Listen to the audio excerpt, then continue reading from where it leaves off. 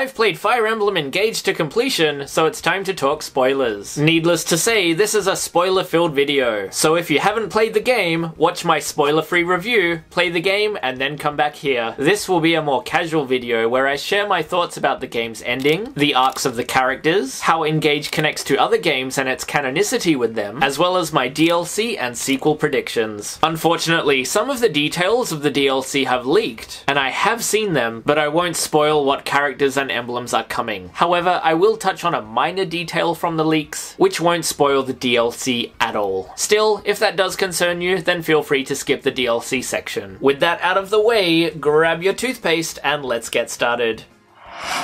That ending was certainly something, wasn't it? Not only was it great, unexpected, and something we've never before seen in Fire Emblem, it canonized a long-held fan theory. That fan theory being that all Fire Emblem games take place in alternate dimensions, or realms, and that the walls between realms are permeable, with a central Nexus realm between them. I'll circle back to this part later. Anyway, this Nexus realm is where the final showdown between Aelia and Sombron takes place, with Sombron finally revealing his goal, to return to his original world and be reunited with the Zero Emblem, or the Emblem of Foundations. I thought this was a really neat way to tie in Sombron's motivation to emblems and Engage's overall theme, yet this reveal came way too late in the game. Not only that, it left unresolved who the Zero Emblem actually is, being someone we can't see. I was hoping for some big revelation, whether a returning hero, an exciting new character, or some kind of divine being capable of opening portals between realms. Anything would have been nice. But besides that, I really appreciated that this game had a definitive ending. Aelia's arc was complete, the world was saved, and we emotionally said goodbye to the emblems, with all the emblems getting a moment in the spotlight. It succeeds as both a standalone game and as a celebration of the Fire Emblem franchise. Being the most accessible Fire Emblem game for newcomers, this ending will certainly inspire new fans to seek out other games. While in my review I said that Engage was slow to get going and its world and lore weren't as interesting as the ones in Three Houses, it concludes in a more satisfying way, with a bittersweet and more importantly resolved ending.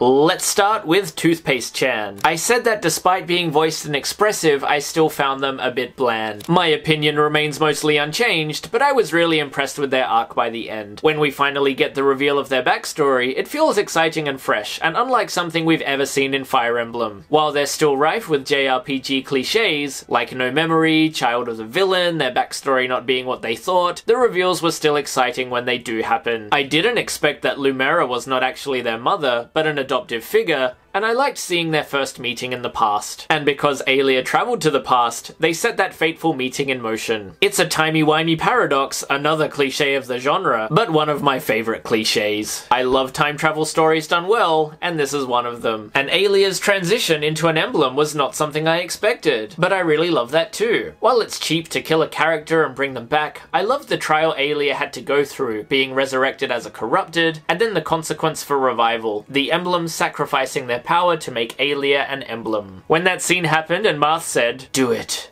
Become the 13th emblem," I was thinking, don't say it, the Fire Emblem. Yep, he said the thing. Cheesy as hell, but whatever. And coming full circle to their toothpastey design, I loved that their mismatched eyes and hair were fully explained by the story, which I'd hoped for. When they were past Aelia doing Sombron's bidding, their hair was red, and after their defection, Nap and Lumera's influence, it became half red and half blue. And finally, their emblem form was entirely blue. Their mismatched hairstyle represents the halfway point of their transformation, and contrasts nicely with the red hair the emblems have when engaged by the enemy. While not liking Aelia at first, their arc and outstanding vocal performance have made them one of my favorite Fire Emblem characters, and I can't wait to play as them in Super Smash Bros. Ultimate Deluxe for the Nintendo Switch 2, hopefully with alternate colors for Aelia, Divine Dragon Aelia, Class Aelia, Past Aelia, and Emblem Aelia, with a moveset that incorporates the Engage mechanic. As for the villain Sombron, I'm still not excited by him, although the design is cool. I felt that we didn't get nearly enough of his backstory and motivations until the end, which was just too little, too late. While his final battle was fun to play, and I got really excited by the introduction of Dark Emblems, villains from previous games, this was such a disappointment. With only hints at who they are and no faces on them, it feels cheap and thrown in at the last minute, when it should have been one of the more thrilling moments. We could could have done away with that entirely. As for the rest of this cast, I liked most of these characters, but not as much as the cast of Three Houses. This is mostly because their backstories aren't really complex, and there aren't any major political and religious themes going on. Three Houses had so much lore to uncover, and the support conversations there were full of little nuggets of insight, but none of that is here in Engage. That's fine though, as the characters are cute and fun, and the supports are more funny than emotional. I recommend the one between Lyndon and Morvier, with Lyndon guilt-tripping Morvier into helping him make popcorn. The funny and inconsequential supports are another way this game accommodates newcomers, as comprehensive lore and backstory might be a bit overwhelming for them. In my review, I talked about the leaps forward in representation Engage does not only for the franchise but gaming in general, with black and queer characters at the forefront of the game. Going one step further was the option to marry anyone of your choice. I chose to marry male Aelia with the queer-baiting Sea Doll, a match made in gay heaven. Their support was really cute. It's just amazing to see all this inclusivity in Nintendo media.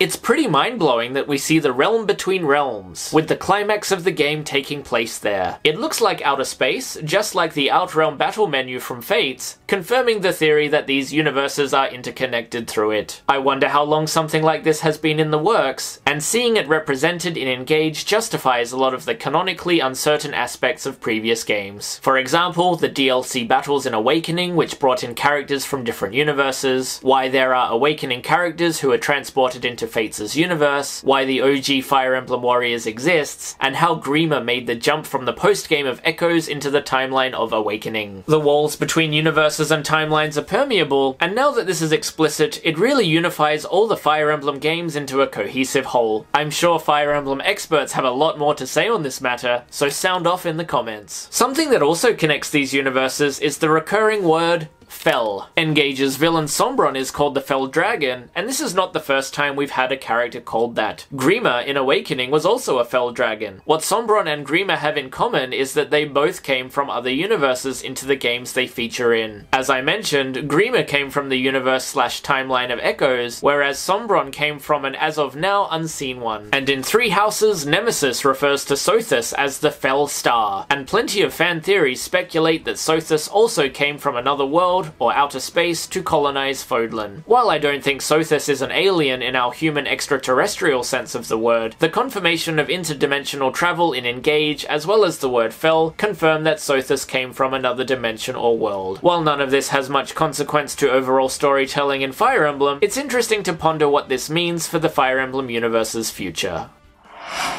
And speaking of the future, we already know that DLC is on the way. My consumer ass already bought the first wave, and I enjoyed using Edelgard, Dimitri, Claude, and Tiki on my playthrough. As I mentioned earlier, the DLC characters and emblems have leaked, and I won't be discussing them here. As for the leaks, there is just one thing I want to focus on: the use of the word Fel, as well as the use of the word Xenologue. Xenologue was used in Awakening for the DLC paralogs, which featured characters from alternate universes. Considering this term is back, as well as Engage's explicit connectedness to other games, we can assume that these will involve characters from other games. And considering that they're called Fel Xenologues, these will surely feature villainous characters. This makes me incredibly excited, and I hope it redeems the disappointment that was the Dark Emblems in the final battle. We can only speculate as to what the Fel Xenologues will entail, whether they make up the bulk of the story content, or if they're semi-canonical side stories. I hope it's the former, and I'd love to see the Dark Emblems in the spotlight. For whatever Wave 4 or the expansive story-based wave is, it could be anything. I've seen people online mention they'd like to see an expansion based on the 4 Hounds, which is not a bad idea. Playable Zephyr and Gris would be a riot. As for my personal hope, I hope it explores Sombron's original world and resolves the Zero Emblem/Emblem of Foundation's mystery. I really want to know who that is, and if it's revealed, I'm sure it has major consequences across multiple Fire Emblem universes. It's insane to think that Fire Emblem is now another piece of multiverse media, with every major franchise jumping on the multiverse trend. How they use a Fire Emblem multiverse remains to be seen.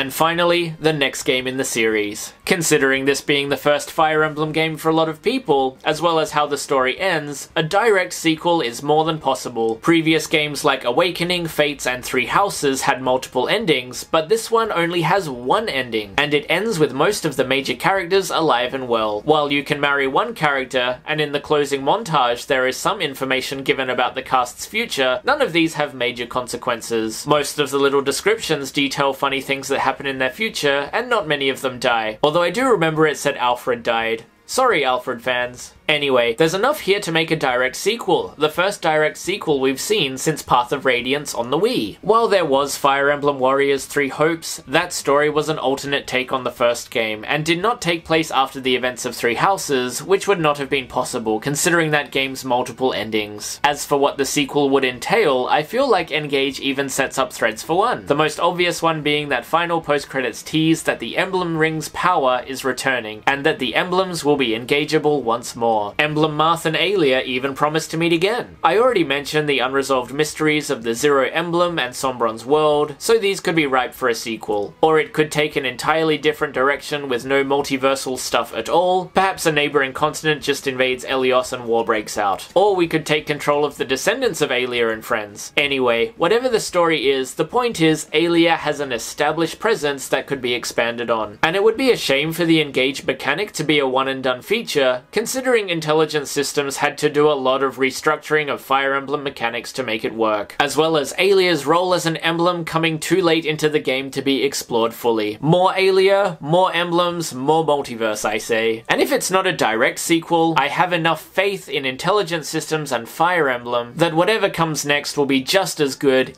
if not better. Thanks for watching until the end. So what are your hopes for the future of Fire Emblem? What did you like or dislike about the ending of Engage? Let me know in the comments and I'll reply to you. And if you liked this video, consider dropping a like and subscribing. Thanks for listening to me ramble, and after all that talking, it's time to brush my teeth.